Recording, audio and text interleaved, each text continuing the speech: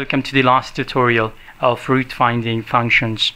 Well, this is a false position method. It seems to be a very fuzzy method, but in fact it's the simplest one once you understand the trick behind. In this method we have initially a range just like we had for bisection method. However, the difference is that it do not necessarily divide the range into two equal parts, but rather randomly. For instance, we have initial range from x0 to x1. So the next point will be x2. We find x2 by putting x0 and x1 into the formula from secant method. That gives you x2. The next thing is that what should I select for the second iteration? Well, for this, see the function sine 8x2. If it is positive, then select the other point on which the function is negative. So as the function 8x2 is positive, while the function 8x1 is negative, so the next iteration point is x1 and x2. Because this fulfills the criteria of the range critical end points where the function value is opposite and sign for x1 and x2. And when I put these 2 points into the formula again for the second iteration, I get x3, and once more the function at x3 is positive, and it will be positive until you get your root.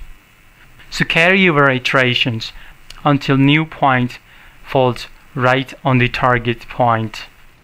Now, to get a more clear picture, let's consider an example. E raised to the power x minus 3x squared, for instance, it's any function of x, where x is ranging from 0 to 1. So the formula from secant method, which will be here f for x2 equal to x1 minus f of x1 into x1 minus x0 over f of x1 minus f of x0. Take 0 is x0 and 1 is x1. So equate x0 equal to 0 and x1 equal to 1. So now to find x2, I write down this function in my calculator for x2. But the things to be noted here is that I will replace the recent point with x, while the other one with y. The recent point here is x1, so I consider x1 is x, while x0 is y for calculator. Once you write down the formula in the calculator, press Calc. It asks you for value of x, and the value of x here is x0, which is 1, while the value of y here is x0, which is 0. We get x2 0.78020277171.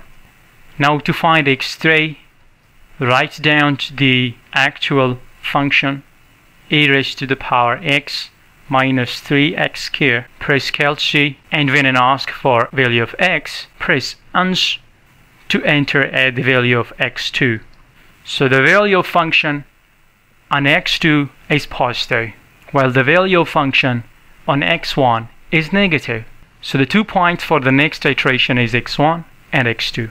x2 is the recent one, I replace it with x, while x1 with y. So for the second iteration, when I press Calc, it asks for x, but as the x2 is already stored in the calculator, just press equal, and when it asks for y, enter 1.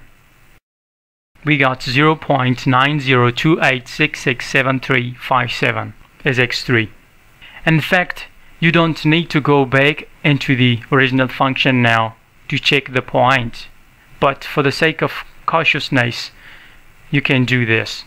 And go back, press Calc, enter the x3 value which stored is uns. Again, it reflects me positive value at point x3. So remember, the function value at x1 is negative, while x3 is positive. So keep it x1 and x3 for the next iteration. And when I press Calc, enter x3 for x, which is already stored inside, press equal. And when asked for y, press equal again, because we already have x1 as 1. We got x4 0.909652531.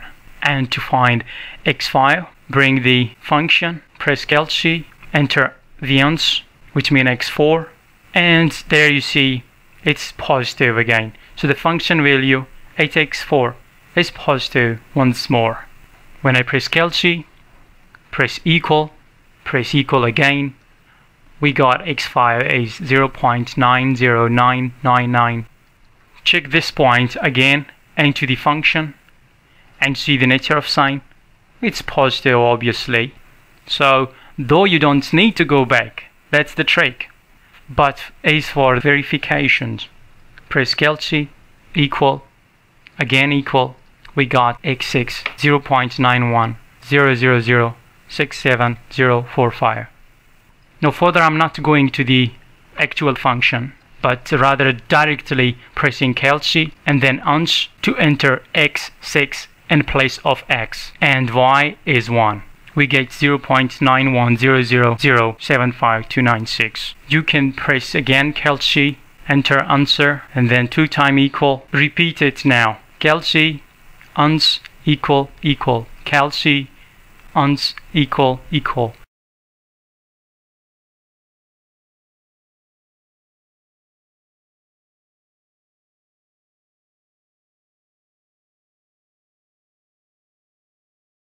And the 10th iteration 0.910007525.